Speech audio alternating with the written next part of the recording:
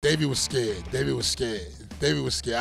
I scared Davey shitless one day. One day he was at a press conference and I snuck in and I came behind him. I said, "Let's go, champ!" And he jumped and he said, "Ugh." I said, "No, look." And there was a little speck. And I said, "Look." And it was him. "What's up? Let's go." I was like, "Yo, make a wave. Let's knock him off the board." We knocked him off the board and then he was pissed. Well, I was a homeless teenager at the age of 13, 14. Me and my mom, we lost our apartment. That began my journey into trying to find a way out, trying to find a way out of poverty. Boxing gave me an opportunity to have a life that I wouldn't have had. Like I said, my father died in prison. My mother died of a drug overdose on my birthday. So boxing was something that gave me the opportunity to be here today. I was at a down point in my life about, I want to say about 13, 14 years ago, and I was really depressed, and I was going through some psychological, I got back in shape, and I started saying, "Let's go, champ," as a mantra, because everybody was gone. I had to be my own cheerleader. Rob Tebbutt here for Boxing News. Delighted to be joined by the former WBO heavyweight champion of the world. It's the champ. It's Shannon Briggs. We're here. There he is. Look at him. We're here in Tashkent, Uzbekistan. Champ, always a pleasure. How you getting on? All is well, Rob. Thank you for having me. I'm very happy to be here. I'm excited. I just got here. I'm a little beat up from the flight, from jet lag, but I'm doing pretty good, actually. Excited about being here. Well, we're excited to have you, champ. How long was the journey? Good question. I left at 4 o'clock this morning from Thailand, and I think my plane took off at 8. I don't even know. I slept the whole way. Although I slept about an hour before the flight landed, and but I'm a little beat up. I'm gonna be honest with you, champ. But I've been traveling the world for the last couple months and weeks at least. I was in Saudi Arabia, then I went to Dubai, then I was in Thailand, and I'm just traveling the world right now. Living the life, right? Well, I'm just getting ready for a fight, so I'm going different places looking for the best specialists at everything. And Thailand was a place that I visited not too long ago, and I've met some really good doctors and some really good masseuses that helped me out with my stretching and my flexibility. So I'm very excited about that. You're fighting again? Yes, sir. I'm fighting. Hopefully, I'll be fighting Rampage Jackson in Riyadh in March, and if not him, somebody else. But I think it's gonna be Rampage. But I'm excited about being back in the ring. There's even talks about Mike Tyson returning to the ring, and I always wanted that fight, and I think it'd be a great fight for the Barclays Center.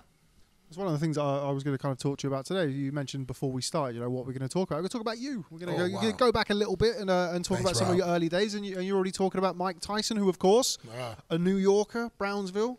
Yes, sir. Talk to me about your early days in Brownsville in New York.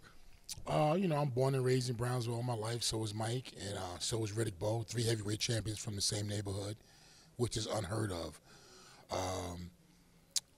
Not even 2 miles in size, the neighborhood. We have the most housing projects than anywhere in the world. We have the highest crime rate. Poverty level is very high, so it's a very tough neighborhood where you have to defend yourself and fight for yourself. And that's what we did. That's what I did, and that's what Mike did, of course. And it's a great neighborhood. Excuse me. Excuse me. You've just touched upon it there. Is that what it brings? I mean, we know kind of boxing for more or less. It kind of difficult backstories and difficult backgrounds breed fighters. That's what it does. It's a very brutal sport.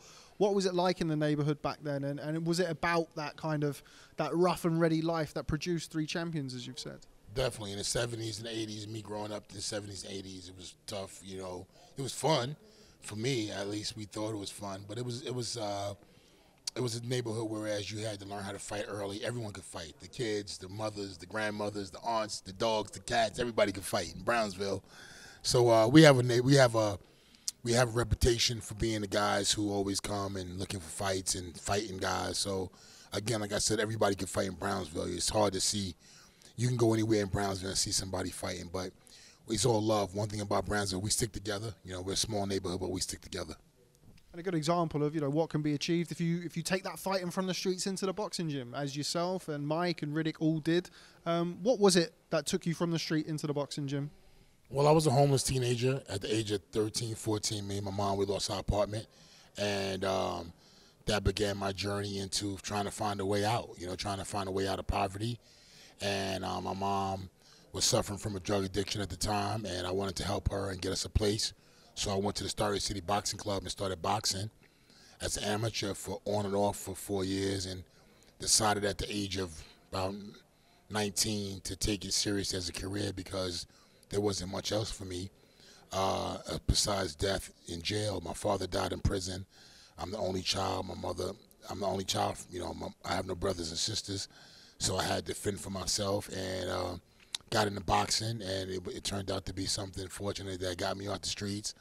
And now my goal is to do the same thing, to help kids back in Brownsville.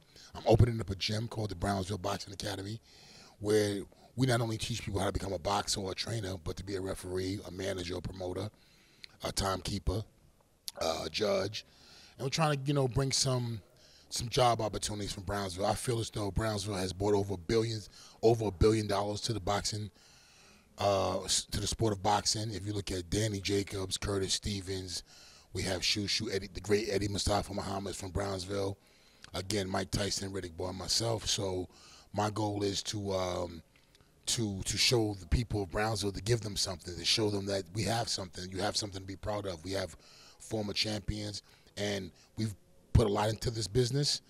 And I think that we should, when you go look for a boxer in the world, you should go to Brownsville. When you go look for a jockey, you go to India. If you go looking for a baseball player, you go to either Cuba or it's Dominican Republic or somewhere. When you look for a boxer, you should go to Brownsville, Brooklyn. Now, New York, once upon a time, and I'm sure you'll disagree with what I'm about to say, once upon a time was the epicenter of boxing. It was the hub, the home of boxing. In recent years, I mean, the names that you've just rattled off there, most of them are from eras gone by. Nowadays, New York doesn't churn out the same level of champions as it has done historically. Why do you think that is? Do you think that's just a change of the times? Is it not a similar place? Why do you think that is? Change of the times, and as well as the people need something to gravitate toward that they can be proud of, and I think that this will happen with the Brownsville Boxing Academy.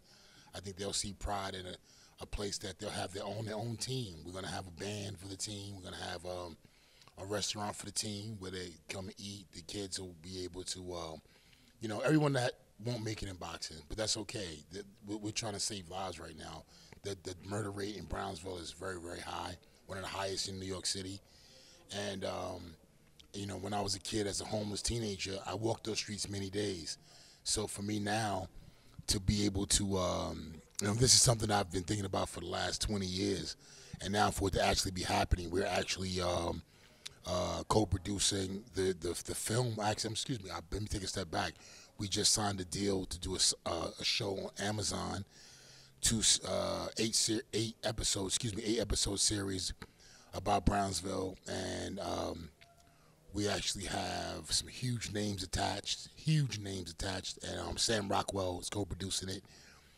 Michael Rappaport is directing it, along with other directors, John Forte and other people that we're speaking to who want to be a part of the project. So it's a huge project that I'm very excited about, and I'm looking forward to the Brownsville Boxing Academy changing lives, let alone if Mike Tyson and Shannon Briggs and Riddick Bowe can come from there, we may get another great heavyweight from Brownsville, or lightweight or middleweight. You mentioned Michael Rappaport, big boxing fan. Always see him at the major shows over the years. I just want to go back a little bit. You mentioned about being homeless on the streets of Brownsville. I've never been homeless. I can't imagine how difficult that would have been for you and your mother. How can you put that into words? What was it like, that period of your life? It was traumatizing in a sense. Whereas, not knowing where you're gonna live, not knowing where you're gonna sleep tonight, and going to friends' houses and sleeping on couches, and you never know where you're gonna end up that night. And sometimes I would say I'd rather go to jail because I know to have a roof over my head. But fortunately, boxing was an outlet for me. The Starry City Boxing Club became my home in a sense, whereas I would sleep in the gym sometimes and I had no other way out. I wasn't great in school. I was born with asthma. I was asthmatic as a child, and I didn't do great in school. I missed a lot of school, not because I wasn't smart, because I was sick a lot in the New York brutal winters. So boxing gave me an opportunity to have a life that I wouldn't have had. Like I said, my father died in prison. My mother died of a drug overdose on my birthday. So boxing was something that gave me the opportunity to be here today. Just on Mike, what were your earliest memories of Mike Tyson in Brownsville? Just watching him on television, seeing him once or twice in the neighborhood and being in awe. He actually was best friends with his best friend in the world is a guy named Rusty. Was his best friend as a child growing up, and Rusty was he used to babysit me sometime. My mother used to say, "Watch my boy, watch my baby." I was a little baby, 8 months old, and my mother would leave me with him and his sister, and that was Mike Tyson's best friend. So Mike lived across the street from us. So from being from that neighborhood and having Mike Tyson in the neighborhood, Rick Bo lived upstairs from me. I lived on the 4th floor. I lived on the 3rd floor. He lived on the 4th floor. We lived in the same building. So, having that, and I worked for Zab Judah's father. I worked for Yoel Judah. One of my first jobs was demolition, working for him. So, I had some real strong people around me, and to look upon and say, yo, this is a tough neighborhood, but I'm going to make my way out of it. Having somebody like Mike, as you mentioned there, seeing everything that's around you, the problems that you had growing up and the problems that are still kind of prevalent in Brownsville, seeing somebody like Mike who's emerged through all of that must have given you such inspiration and such a motivation as a young man. 100%. Seeing Mike fight in the 80s, we would all gather around the television and, watch him fight. And here we are now. I'm an adult and we're good friends. I love Mike. And we laugh and talk about it. A few weeks ago, we were in Saudi Arabia together, and we was like, Mike said to me, "Can you believe it? We're from Brownsville, and here we are in Saudi Arabia, man. We came a long way." So I'm very, respectful of the guys before me because they paved the way. Boxing as an amateur, what did it mean to you to box internationally? You boxed for the US, you wore that vest very proudly, you competed at some very, very high-level international tournaments. What did that mean to you, again, being a boy from Brownsville, coming from seemingly nowhere, and being able to represent your country? It was really, just to be honest with you, champ, it all happened so fast, and it was all happening, at the moment. Nothing was planned, to be honest with you. One day I was sleeping on a train, and then my friend asked me to go to a gym. And next thing you know, I'm fighting on the USA team, But it was written, obviously, you know what I'm saying? Because who would have ever thought that I would have became a boxer to begin with? I didn't have brothers and sisters growing up. I wasn't a tough kid. I wasn't a kid that was fighting a lot, I had my share of fights. I had to defend myself. Again, I had no brothers and sisters, but getting into boxing, I had a skill. I was fast, good vision. And I was kicking ass.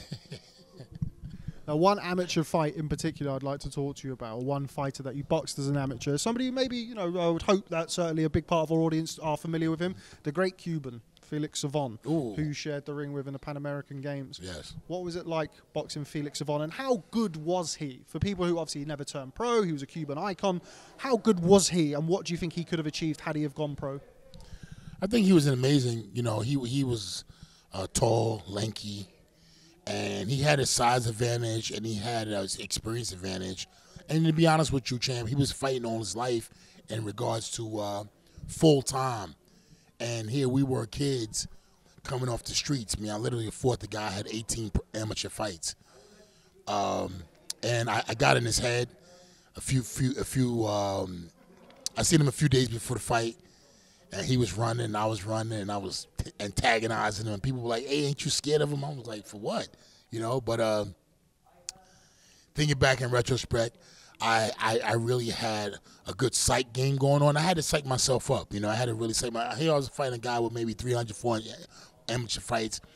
He was way bigger than me. He got on the scale. The scale said 220. We were fighting at 200. I was like, "Hey, let's say 220." And he was like, "Oh, no." They pushed him off the scale. I was weighing 189 pounds. He hit me so hard, he knocked the crap out of me. I didn't even know the fight happened. We was on a bus going back to the village to pack our stuff to leave, to go back to America. And I asked my friend, I said, man, I was looking out the window, and it seemed like we had been on the bus for hours. Because, I said, man, when we going to get there, man? I said, yo, when we going to get there? He said, what? He asked me, I said, when we going to get there? It's taking forever. He said, man, you fought already. I said, what? I said, shh, be quiet. He told her, hey, yo, he don't even remember. But I tried to play it off, and then it started coming back to me, I remember Fidel putting the silver medal on me, and it started hitting me like, wait a minute. there was a little delay, I think, and we watched it again on ABC Wild World Sports, and I was like, wow, he hit me so hard that I didn't even remember the fight happened. Too funny. Putting him into that mix of great 90s heavyweights. People always talk about the great 90s heavyweights and the 70s, of course. How do you think he would have got on had he have gone pro with yourself, with Lennox, with Mike, with Riddick Bowe? How do you think Savon would have handled himself in that era, do you think? It's really hard to say because a lot of times guys like that who are forced in a system of boxing like that, like a communist system, they usually don't do good when they have freedom. Usually when they have, like, they usually go to Miami or wherever they go, they usually kind of get into the partying and the drinking and the drugs, and it kind of inhibits. So we can't really tell. Maybe he would have not done that. Who knows? But, you know, we can never tell. You know, it's like the comic book, What If? What if?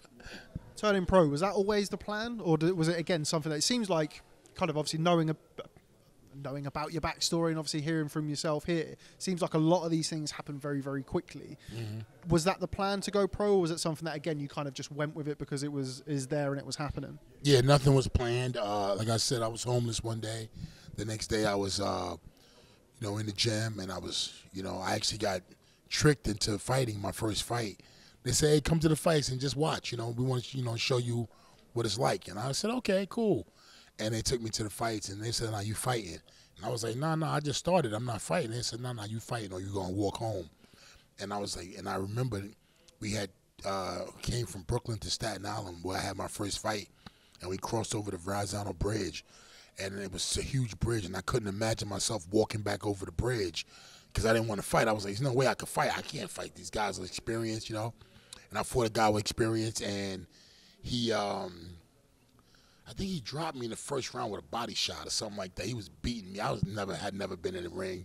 It was a packed house, and I looked over at my corner. My trainer, Jimmy O'Farrell, the late great Jimmy O'Farrell, said, "If you don't get up, you're walking home." And I remembered that bridge. I got up, and I beat the hell out of him. I dropped him in the third round with a right hand, and I got the decision. And, you know, Rob, it was amazing because it was my first trophy I ever won. I had never been good at sports. I can't dribble. I can't catch a baseball. I can't play sports at all. So for me, you know, having that trophy, I remember on the ride home, I was holding the trophy, and I fell asleep that night with the trophy at home in the bed. I actually had a little apartment that I was staying in. It was a little abandoned apartment. I was staying in the barn, but I slept with the trophy that night, and that was something for me. That was an amazing night for me. You mentioned earlier about the tragic passing of your mother, who you've been very open in the past about her struggles with addiction. Yes. I mean, it seems like a silly question to ask. Your mother passing on your birthday, how do you go about managing that? How do you go about trying to process that? How does that impact on a still very young man? Yeah, devastating, hard, because I dreamed it. The night before, I dreamed it. I dreamed she came to me in my high school. I was back in high school, and she came, and my friends was like, "Hey man, your mother's so funny. She came to the class and she was laughing." I seen her in the hallways, and then she went up some stairs, but there is no, like, there's stairs, but they go to the roof, and she went up these stairs. So it was weird. The phone rang, and my aunt said, I heard her talking to my cousin in the other room, and she said, "Yeah, Margie died," which is my mom. And I knew it because I had just dreamed it. But my mother always told me, she said, when something happens to me, you're going to know it. Because we had a bond, a connection. And it was the oddest thing to me. To this day, I still can't. It happened. I can tell you the truth. It happened. My cousin can tell you he was right there because he said, nah, I said, he hung up the phone, and I said, "My mother died." And he said, "Nah." He said, "Yeah, how'd you know?" I said, "I just dreamed about her." And that was it. And that was the end of it. And that was it. But we had a strong bond. I'm our only child. We were glued at the hip, you know what I mean? So we're glued at the hip. So for me, that let me know that we call it the paranormal. It's something out there. It was really an amazing, amazing thing. So for me, that's always been something that I won't say I'll take pride in, but I do take pride in the fact that my mother was strong and that she raised a single child in Brownsville, the most dangerous neighborhood in New York State, the most dangerous neighborhood by far, if not one of the most dangerous places in the country. she raised a single child by herself, and I became heavyweight champion of the world. So I take pride in that. She was a strong woman. Now, as everybody who's watching this will know, you have a very long, storied career. We're going to kind of pick a couple of little bits and pieces to discuss. One of them, probably a less happier note, your fight with Lennox Lewis, which was a fantastic fight, still to this day, one of my favourite heavyweight fights to go back and watch. What are your recollections of that fight? And obviously, at that stage of your career, boxing Lennox, who was still, yet to become the Lennox that he eventually became at the later stage of his career. What were your recollections of that fight? Honored to have fought one of the greatest heavyweights of all times, if not the greatest heavyweight of all time. I mean, in his day, he could be, or any given night, he could be any other heavyweight champion in the world of any era because of his size, his poise. He wasn't the most flamboyant fighter where, stylistic fighter when you look at like an Ali or even a Holmes with the jab. But he got the job done. He had a great jab, great right hand, tremendous uppercut, sick left hook when he landed it, when he threw it. He wasn't always throwing it, but when he did, it was very effective. So to have fought a legend like that, means a lot for me because, who would have ever thought a kid from Brownsville, I went to private school, I went to Lutheran school, I went to Catholic high school. Here I am, Shannon Ring with a great, you know what I mean? So here, something to be proud of. He later said that you had the fastest hands and were the heaviest puncher of anybody who he shared the ring with, which, when you correctly say about Lennox and his standing in the heavyweight history books, really, is quite the compliment. Oh, it's unbelievable to hear that. If he said that, then it's one of the best things you could ever say about me and to me because I respect him at the utmost. I think, again, I say on any given night, he could have beat any heavyweight champion in history. I think he might be, if not the best, because he had something that, you can't beat Lennox twice. you can't beat Lennox twice. Lennox he found a way. He was dedicated. He had a strong mother with him, a strong team, and that's very important. I watched him, and I watched his team. I watched how he moved, and that's what made him great as well. You never boxed Mike Tyson. You never boxed Riddick Bowe. How would those fights have gone? Which one would have been the easier fight? Which one would have been the one that you would have wanted? Nah, they both would have knocked me out in the first round, especially Mike. But me and Riddick would have probably got busy. But Riddick is an amazing fighter, one of the greatest heavyweights. Again, top 10, top 5. He didn't have the longest career, but at his best, who could have beaten him? I mean, look at the fight with him and Holyfield. It was an amazing fight. He had a nice little run. Unfortunately, his weight got the best of him. And his career wasn't that long, but he had a tough fight with Galata that really beat him up pretty bad. But other than that, he was all-time great, top 5. On any night, he could have, beat anyone, probably except Lennox because they had their back and forth, and I think Lennox probably was in his head a little bit. And but again, I can't tell because at one point, Riddick was really rolling, man. And I think when he fought Holyfield the first time, that was the prime Riddick Bowe. So that Riddick Bowe against anyone, it's a tough fight. Mike Tyson, forget about it, unheard of. The fear that he instilled in men, you got to get over that first to fight him. And then in his prime, the young 20-year-old Mike Tyson, I can't imagine a 20-year-old walking in here right now and beating me up. It'd just be unheard of to my mind. But this is not a regular human being. This man was not a regular 20-year-old. This man was an animal. So he instilled fear. So could I have got past that? Who knows? You know what I'm saying? He's an animal, champ. So I'm lucky I'm from the neighborhood of those two guys. You mentioned both of those there, like the Futch Bowe and then the D'Amato, Rooney, Tyson. Those primes were, admittedly, both achieved a hell of a lot in their career, but those primes were shorter than they could have been. Yes. Do you think that's a product of growing up in the neighborhood, being in the tough neighborhood, things happening quickly, similar to how they did with you, where it just comes all at you fast? Mike goes from being kind of a street kid to the youngest heavyweight champion of all time. Do you think that plays a factor in both of their careers? 100%. I think that me and Mike have spoken about this before. I once said to Mike, somebody asked me something, and I said, nothing was planned, like I just told you. And Mike looked at me and said, actually, I was on Mike's show, and his co-host asked me about, my past and coming up. I said, no, nothing was planned. It all happened so fast. And Mike said, wow, me too. He said, it's funny you say that because now that I look back in retrospect, he said, me too, nothing was planned. It all happened fast. It wasn't like, oh, one day I'm going to be heavyweight champion and I'm going to get into boxing. I ain't know. I was looking for a job. I used to work at an ice cream parlor. I used to work for Meals on Wheels. I swept. I worked at a printing company. I sold newspapers. I sold watermelons. I had jobs. I was always hustling, trying to work. And then boxing was a job for me. Come to the fights. And I used to go to the gym, and they give me $5 to spar. With the $5, I could buy 4 chicken wings and French fries and then get a soda. And that was a meal for the day. And that's what I would live off of, a meal for the day. And I would eat once a day for many years just to survive. And I would go to the gym, and somebody say, I give you $5 if you spar. So I said, okay, give me $5. Sometimes I spar 2 people, get $10.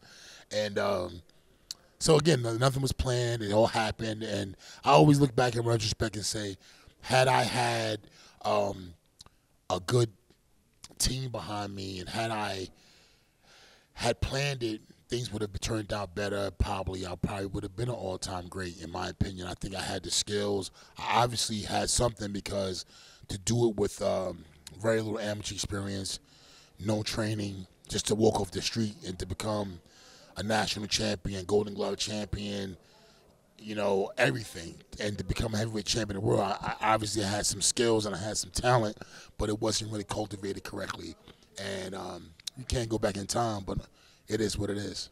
That golden era of heavyweights in the 90s, I mean, I feel like the heavyweight division always needs to be doing well, but the American heavyweight division, if the heavyweight division is populated with Americans and it's doing well, then that gives the rest of the sport such a lifeblood and such like a thriving nature. It's not that anymore, certainly in America. Why do you think that is? Why has America, outside of, say, Deontay Wilder, failed to produce the level of heavyweight that it produced 30 years ago when you were boxing? Because a lot of big men don't want to fight. It's a very hard, dangerous sport. You could do everything right and still not make it. It's the luck of the draw in some lot of ways. I've seen some phenomenal young talent come up through the ranks and then get in trouble, go to jail, just everything, lose everything. So it's not something, whereas a lot of big men in America are diving to become boxers, because it's not easy. It's tough. You got to get up and run. You got to go spar. Good days, bad days. You got to have a good manager. You got to have a good support team. You got to, it's so many, and you got to have money. It's not a sport where people think you can walk into and say, "Oh, I'm gonna be a boxer." You got to have money. You got to have money to box. You got to have food. You got to have diet. The next man, he got all the things that make him great, and you got to have that too. You got to have a whole slew of things, checklist of things that you need to be successful in boxing. Getting over the line against Sir Haile Hovich and becoming the WBO heavyweight champion of the world. Describe, if you can, that feeling and the new heavyweight champion of the world. What goes through your mind? What goes through your body at that moment? It wasn't really like one of the things that really just made me feel, oh, wow, I did it. I had the talent. Unfortunately, in that fight, I was suffering from asthma. I was gasping for air. And I got him out of there in the last round. My trainer at the time, Chuck McGregor, told me, it's now or never, and you got to knock this guy out, you're losing. And I knocked him out. But it was one of those things whereas, I like the time, my life was going through a lot of things, ups and downs, and, I could have been more focused on, on my career, but I was really going through a lot of things mentally at the time. I had seen a lot of things that in boxing that turned me off from the sport, the business side of the game. The business side had beat me up pretty bad. By the time I had fought like Hovich, I had been a part of a public company.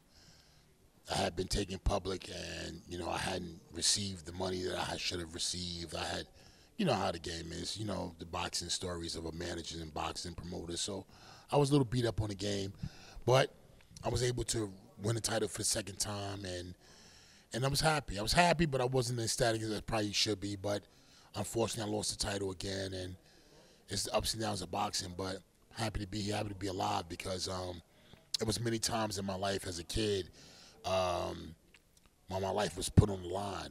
I almost died many times, whether it was asthma, fights, shootouts, and even suicide. Contemplated suicide as a kid, being so broke, being so homeless, missing my mom, not having a family.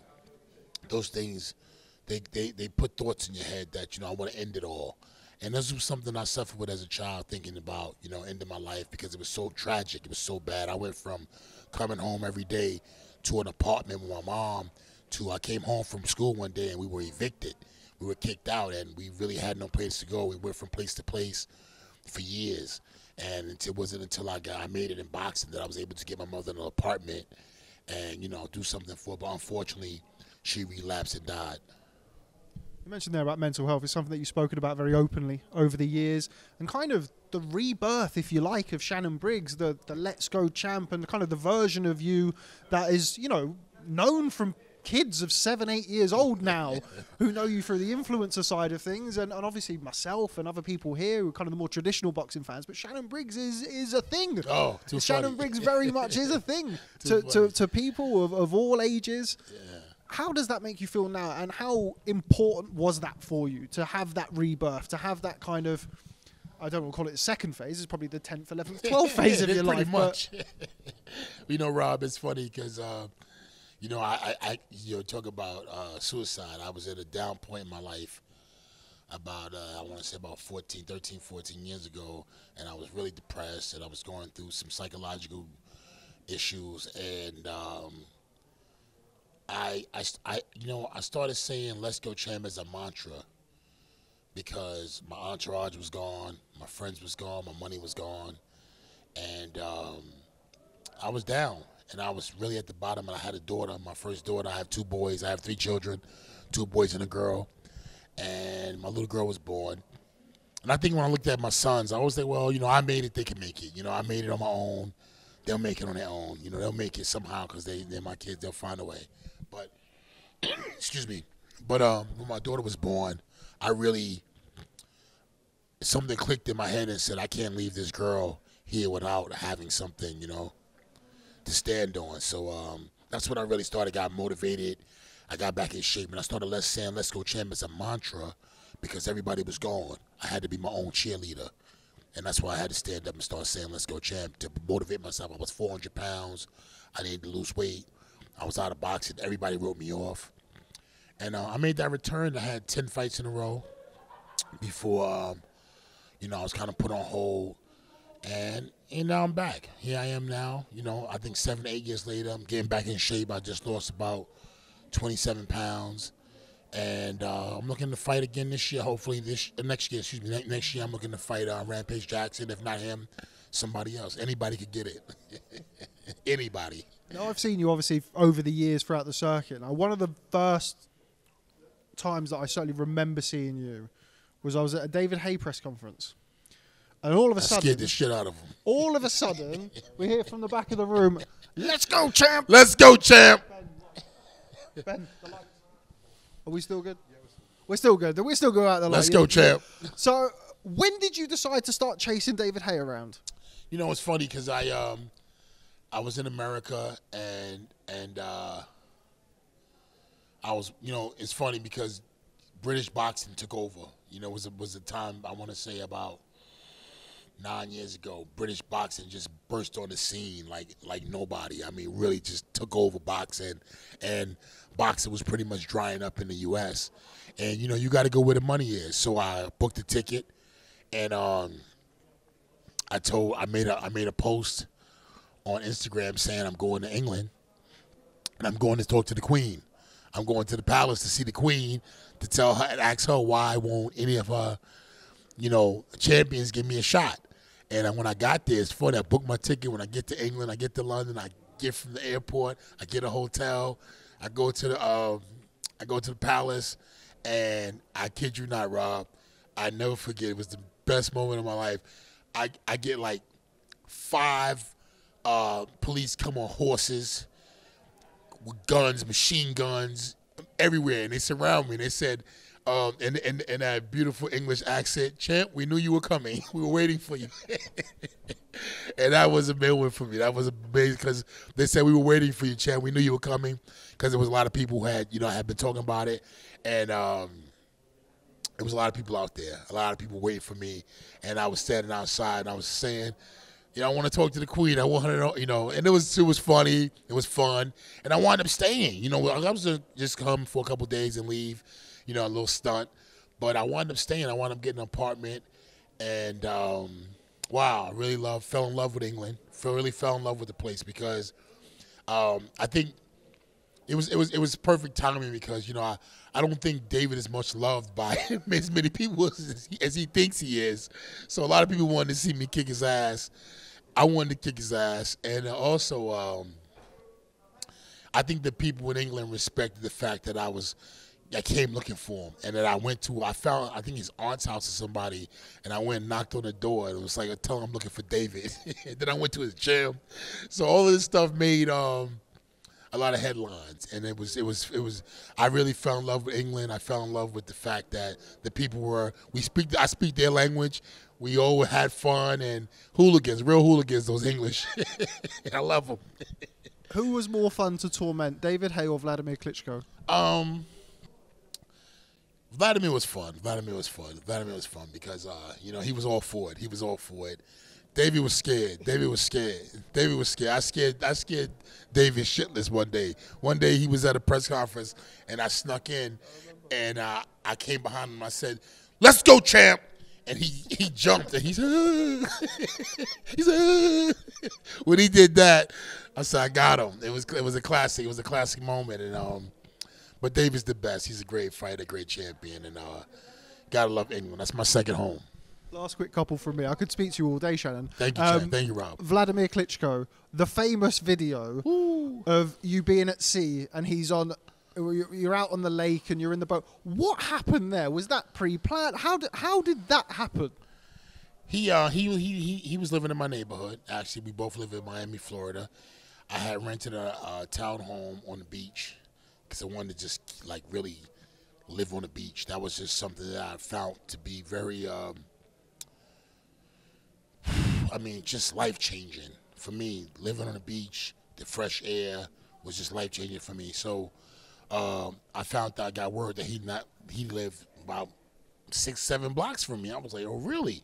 So I kept going out there trying to get a fight with him. And then this girl told me that he likes to weight paddle or something, not too far. I said, is that right? So I went out there about 2 times. I didn't see him. And then the third time I went out there, and my boy had a boat. We said, let's get a boat. Let's go look for him. And we didn't see him at first. And then we finally seen him. He was far away. And then was like, nah, let's just go back. He's not out here. And I said, no, look. And there was a little speck. And I said, look. And it was him. And then we circled him a few times. And I was like, yo, make a wave. Let's knock him off the board. I said, make a wave. And we knocked him off the board. And then he was pissed.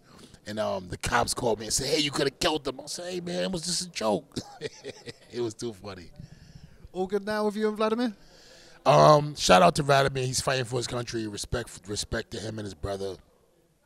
Great fighters. Amazing men.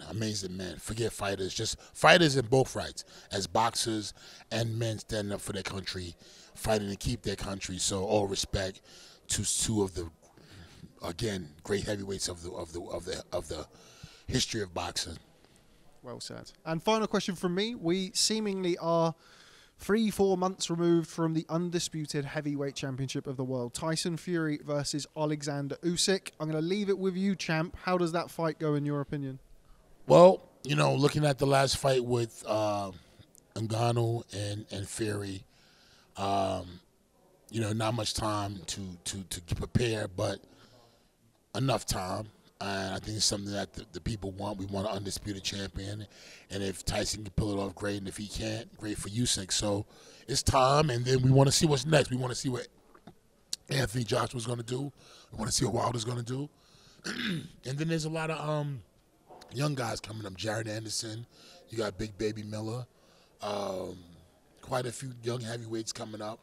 Quite a few, to be honest with you. Maybe about 5 to 10 good young heavyweights that might do some damage, man. So we're going to see, again, like I said, Tyson Fury last fight kind of left us a little bit like, wow, what happened? But I don't think Tyson was 100% himself, prepared. He kind of took it lightly, like, oh, this guy's just a UFC fighter. But this guy is a fighter. This guy was, he was there for it. He wasn't as offensive as people like to make him think. I think the fight was a draw, if not give it to Tyson, because he outpointed him. And he was making the fight. Tyson was really making the fight, trying to make the fight. But the guy wasn't biting off the feints and stuff like that. So I think that made it a little difficult because sometimes when a fighter ain't smart, he might be, he's so stupid he wouldn't even go for the fakes. So I think that helped to his advantage, and Tyson wasn't able to, do his thing because Tyson's a slick guy and he likes to use his movement. And once he starts faking you, you're pretty much over. Once you start biting on those fakes, he gonna set you up for something. You know what I mean? So I'm looking forward to the Usyk fight. Usyk's much bigger than people think he is. People like say, oh, he's short, he's too small. Nah, he as tall as me, if not taller. His work rate was higher when he first turned heavyweight opposed to his last fight, which his work rate was